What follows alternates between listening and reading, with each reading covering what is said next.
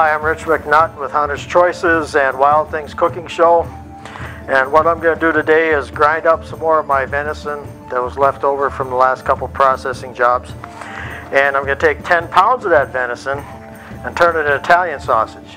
An Italian sausage is what we used in Cook Show 1 on the pizza. And on Volume 3 we used it in the gluten-free pasta salad.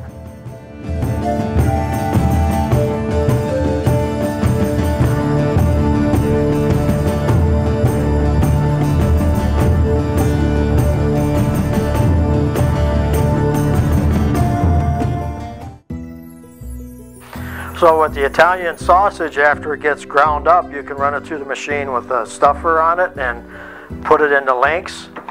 But in my case, I'm just going to take the Italian sausage and bulk it. I'll make about 10 pounds of it, and then I'll put it in 1 pound packages. First thing you want to do with your grinder is you want to have it lubed. So either you put some fatty pieces of meat, force it in the tube here, lube up your grinder a little bit.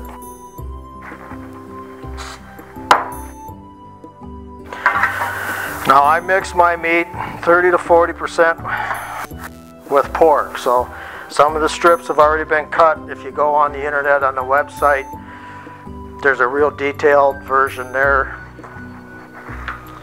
on grinding venison and how to package it and how to store it.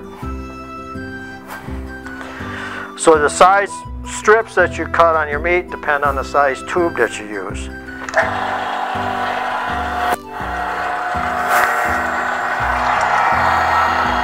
It's okay for the meat to be slightly frozen.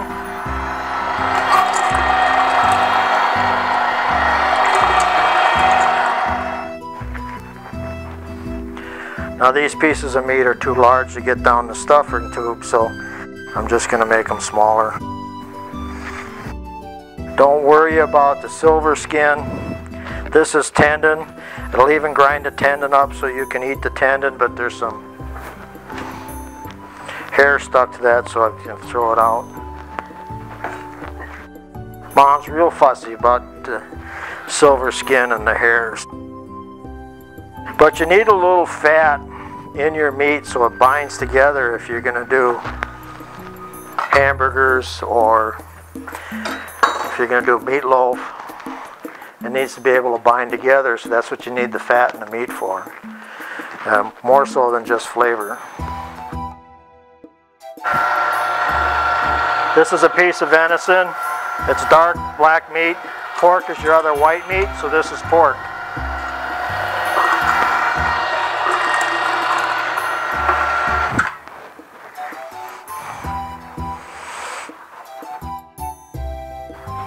Okay, this bowl is about 10 pounds of meat, so I'm going to set this bowl aside to mix with the spices. I'm going to finish grinding while we have the grinder set up. Now you notice most of my meat it's all wet because it was in the sink and water. It doesn't hurt your meat to soak it in the water. It adds some different bacterias, but with our spices we'll take care of that. But one of the things the water does is washes the adrenaline out of the meat, and that's where most of your bad flavor comes from. So if you have meat that kind of tastes a little bad, or if you're doing a deer that has a lot of adrenaline in it, you'll smell the meat when you're cutting it up. It'll smell a little stronger. You can put the meat in water and soak that adrenaline out, because the adrenaline will come out with the blood. And then you'll have meat that tastes a lot nicer. But if you run it through a second time, that helps in the blending a lot. Some people actually put the spices in it and run it through the grinder again to help blend the spices in. I don't do it that way, but that is an option. Industry standard is to grind it twice. When you grind it twice, it looks like professionally ground meat, even though this is venison mixed with pork. One of the recipes I really like from this is venison meatballs. How you take care of your meat in the field and how you take care of your meat at home totally determines the flavor of your meat. Okay, that's the bulk of the meat. Now I'm going to turn the grinder off And I'm going to package this meat in 1 pound freezer bags. And then we'll put them in the freezer for storage. Only fill your bags about a little more than half full, because the meat expands. And then I left a little bit of zipper open so we can force some air out of there. I like to keep my meat flat because it's easier to in the freezer to store. Now I'm getting most of the air out of the bag, and then they'll finish by closing it up. Now this bag's ready. Might be a little more than a pound in there, might be a little less. The other thing you need to do is make sure you label it. Whatever you can understand. For me, it's venison, burger, January 2015. And this is just plain burger at 30% pork. All my burgers 30%, so I'm just going to write venison burger on there. Now these are ready to go in the freezer. Don't just stack them all up 6-8 deep in the freezer, because they'll take 3 days to freeze. So spread them out, let them freeze solid, and then stack them up. The frost-free freezer creates freezer burn. It's a process of taking the frost out of the freezer, takes the water out. It takes the water out of your meat. If you want to know more about taking care of your meat in the field, that's where the book Hunter's Choices comes into play. You can get it as an audio download, and you can get it as an audio book.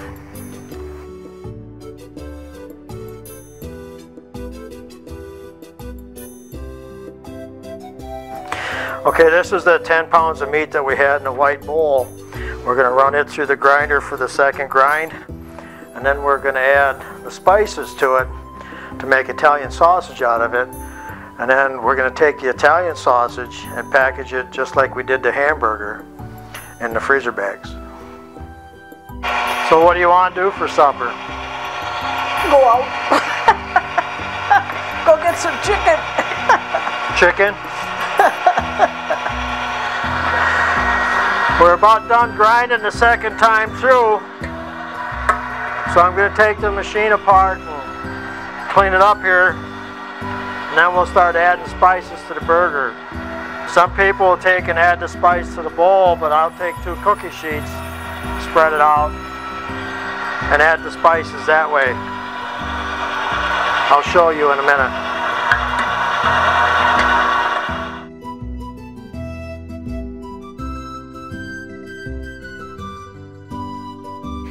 Okay, welcome back. I went and cleaned up the grinder and made some more room on the counter. Now you can take your spices. I'm using Hyde's Wild Game Italian sausage seasoning. You can take the spice and just dump it in a bowl and then work it in a bowl. But what I do is I take 2 pans in the bowl, split it up, add spices to all of them, and just kind of blend it all together. It makes it for a little quicker blending. The directions are in the box. Read it. It shows that you're using 10 pounds, and for me it's a little strong, so I like to put 11 pounds of burger. So whether we got 10 or 11 pounds, we're just going to use what we have, and then we're going to use this spice and mix it up.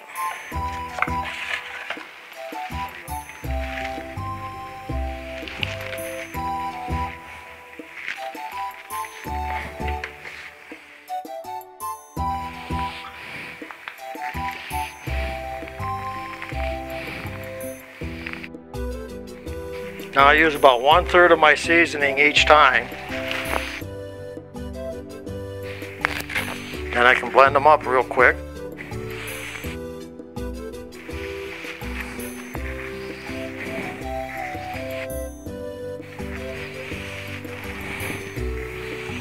Oh, 1/3 of the seasoning again. What the real sausage makers do is they have a blender that just blends the meat. I don't know if you get a KitchenAid and use the meat blender attachment, but you can't do the whole batch at once anyway. I do my own meat for the simple reason is I can control how the meat's handled, and that controls your flavor of the meat when you're done. I know I'm not going to get somebody's deer venison that was drugged through the swamp. I'm just going to dump the rest of this in the bowl. There's a little bit left. Yes, and some people know that I was a concrete mason or a cement mason, so I could get my brick trowel out, just kind of mix it too, but could get a mud board out here and mix mud.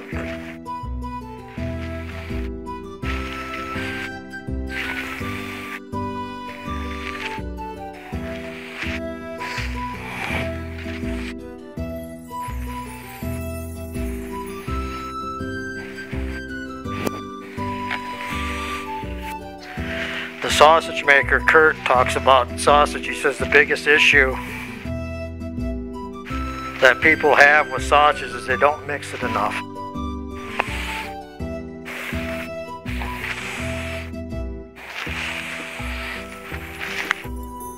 It smells really good. So I use this in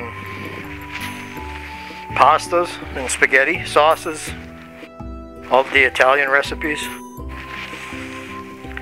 Now you can get some sausage skins and run this through the grinder and it'll fill the sausage tubes for you, or you can just get a sausage stuffer. It's kind of a horn thing with a pump on it. It forces the meat into the tube, and then you got your own links or sausage, like, you know, bratwurst size, hot dog size.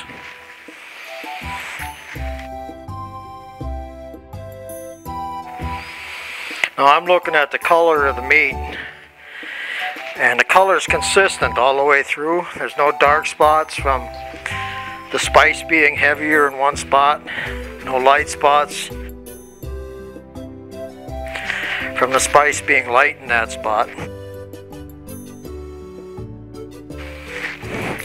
So I think we're ready to bag this.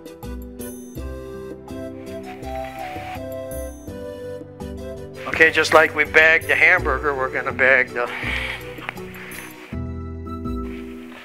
Italian sausage. If you have a big family where you're cooking for 6 people, make 2-pound bags or 5-pound bags, whatever you need for your recipes. Same thing with canned venison. If salmon and venison, if there's only 2 people in the house, you might be better off canning in pints, because the quarts would be too much. Okay, one of the other spices he has is breakfast sausage, which is really good. Makes about 5 pounds of meat. Alright, we're going to take these out to the freezer. And thanks for watching the Wild Things Show, Cooking Wild Game. This is Rich McNutt.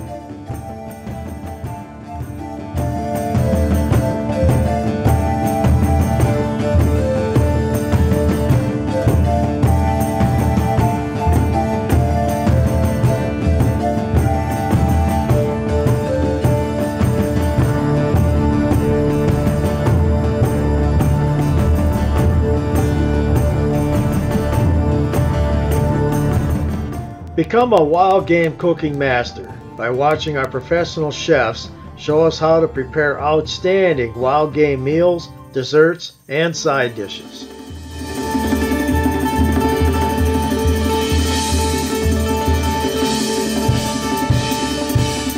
Thanks for watching the Wild Things Show, Cooking Wild Game. This is Rich McNutt. Enjoy.